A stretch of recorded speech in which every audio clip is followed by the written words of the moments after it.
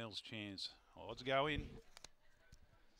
Sage Contracting. Odds loaded away now. That's Wish takes its spot with Triple Crown Roy. And up comes Demi. 8 green cans come in with Andrew's Gift. And Meals Chance just holds favouritism over 3 Nat's Wish. They are pretty much equal favourites. Green light on. Lure in motion. Race 4. Set. And racing, clean dispatch. Rapido to the inside begins fast. Demi had a look for the lead. Nat's Wish goes through now into a clear second. Right off the track, Meals Chance.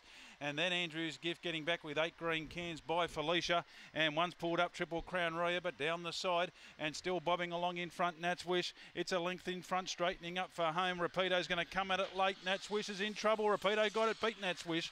Third in the event, close up, maybe Demi just in front of Andrew's Gift at odds. And then 8 green cans well back in the field. Then we would have had Meals Chance. The fave didn't come on with by Felicia.